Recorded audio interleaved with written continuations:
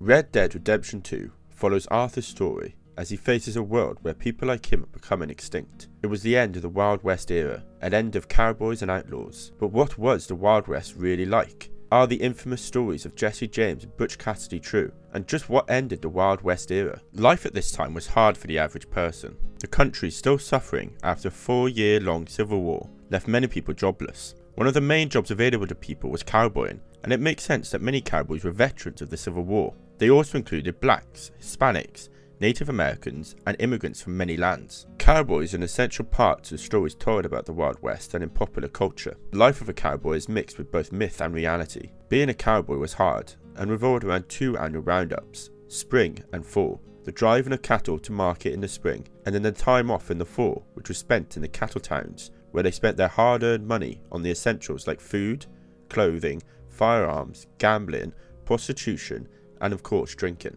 I think one of the more glamorized parts of the cowboy lifestyle was the freedom that it brought, living in the wide unsettled outdoors on horseback. Whilst this is something to be looked upon fondly, in reality, life on the trail was nothing like the movies portray.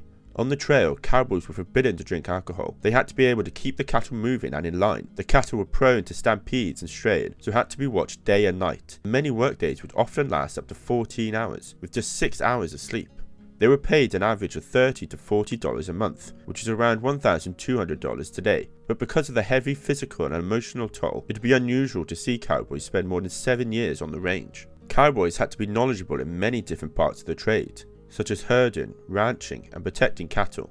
When the time came to drive the cattle to market, cowboys had to protect themselves and their herd from many different threats. These included wild animals, hostile Native Americans, and of course, outlaws. To protect themselves and the cattle, they used weapons which we all attribute to cowboys today and are featured in Red Dead 2, such as bowie knives, lassos, bullwhips, revolvers, rifles, and shotguns. This life as a cowboy, whilst glamorized today in popular culture, at the time was a difficult life to live, and it is no surprise that many turned themselves to a life of crime. This lifestyle gave rise to some of the most famous outlaws that we know today, one of which took part in the biggest train robbery ever seen in the United States. In Red Dead Redemption 2, you rob stagecoaches, trains, homesteads, and even take part in bank heists. All of these were common crimes committed by outlaws in the old Wild West. Many of the outlaws were products of the violence of the Civil War, whilst others became outlaws due to the hard times they faced in the cattle industry. One of these famous outlaws, Jesse James, became an outlaw due to the outcome of the American Civil War.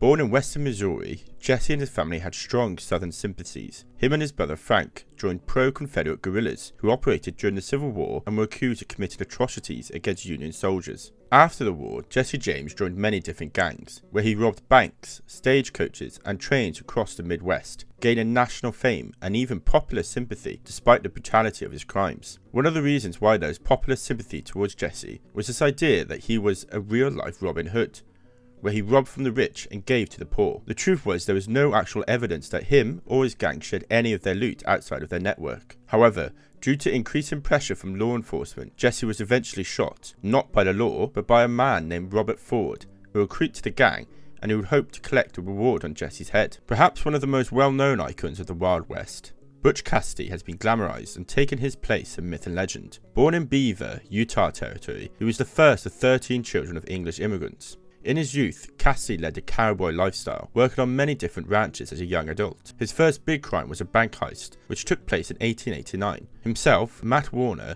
and 2 of the McCartney brothers robbed the San Miguel Bank. They stole around $21,000, which is roughly equivalent to $684,000 today. Throughout his time as an outlaw, Cassidy met many like-minded individuals, eventually forming a gang which became known as the infamous Wild Bunch. They continued to rob stagecoaches, trains, and banks. One crime which gained them notoriety throughout America was the robbery of the Union Pacific Overland Flyer passenger train. This resulted in a national manhunt for the Wild Bunch, with even the Pinkerton National Detective Agency being hired to capture them.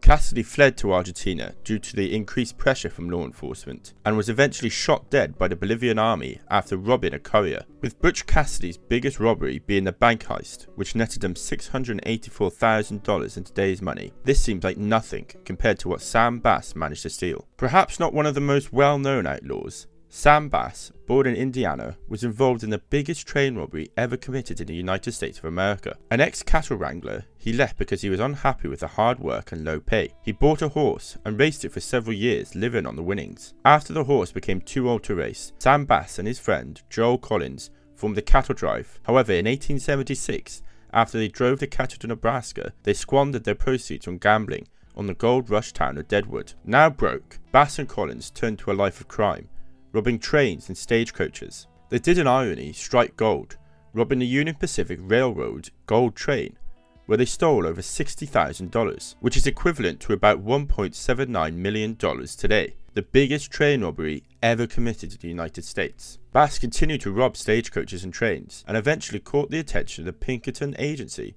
and a special company of the Texas Rangers. A manhunt ensued. Bass managed to evade capture until a member of his gang became an informant, telling the law enforcement of Bass's movements, and so a trap was set. While scouting an area before a robbery, Bass and his gang bought some tobacco at a store, where they were noticed by the deputy sheriff. A gunfight happened, eventually managing to shoot Bass. Bass escaped, but didn't travel far due to his wounds, and was found by Deputy James Milton Tucker, and dying in custody on his 27th birthday.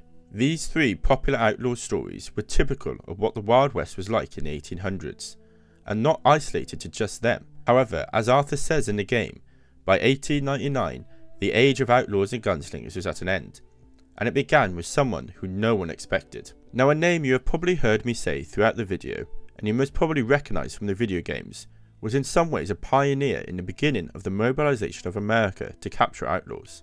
This was the Pinkerton National Detective Agency. Now, the Pinkertons didn't start off as outlaw catchers, but grew into it as towns were brought together by the desire to see these outlaws arrested. They turned to private detective agencies to get this done, one of these being the Pinkerton National Detective Agency. Founded by Alan Pinkerton, his first big success was saving the newly elected president Abraham Lincoln from an assassination attempt. After this, his success continued, managing to capture the Reno Brother Gang, broke up the Molly Maguire gang of Irish terrorists, pursued Butch Cassidy to Bolivia, where Cassidy was killed by local enforcement, and several other high-profile bank and train robbers. However, he never managed to capture Jesse James, who he pursued even after financial support was withdrew from him.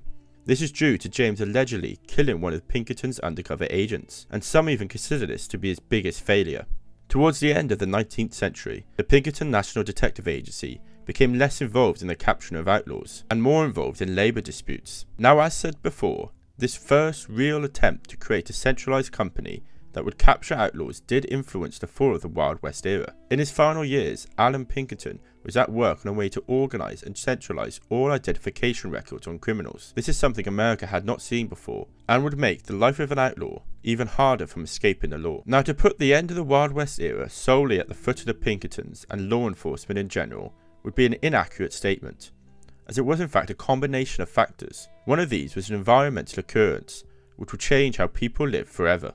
The winter of 1886 to 87 was extremely harsh for much of northern America. It affected the western states more severely. The summer of 86 had been unusually hot and dry, with many fires and many water sources drying up. It wasn't until the fall that people began to see the signs that harsh winter was coming. Birds began flying south earlier than usual, beavers were collecting more wood, and some cattle grew thicker, shaggier coats. When the snow fell in November, people reported that it was some of the worst they had ever seen. This extreme cold killed humans and animals. The cold weather even reached the west coast, with snowfalls of 3.7 inches in San Francisco being recorded. People didn't really see the effects this cold weather had on their lives until the spring, where when people left their houses to look upon their cattle, they discovered cattle carcasses spread across the field and washed down streams. The remaining cattle were in poor health and suffering from frostbite. This led to them being sold for much less and changed the cattle industry forever. More people were protective of what cattle they had left and began moving away from open range into fencing using barbed wire, and by 1890s it had become the standard on the northern plains.